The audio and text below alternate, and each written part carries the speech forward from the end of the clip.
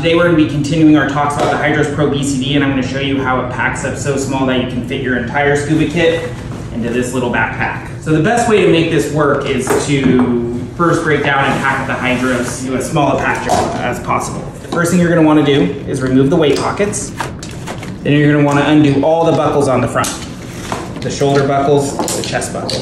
You can see where the hinge for the shoulder strap is. You're going to push down so that it clicks forward. You're going to do that to both of them. You're going to take the waist straps and you're going to fold them right up over here. And then our last thing we're going to do is we're going to use the quick cinch band, the cam band for the tank, and hook onto just like that to make a tight little package. We're going to open up our Hydros Pro backpack that comes with every Hydros Pro sold. And we're simply going to slip the Hydros right in. We'll drop in our weight pockets, our Scubapro Mark 25 G260 regulator. We've got our Scubapro G2 computer, some boots, and our Scubapro mask and snorkel.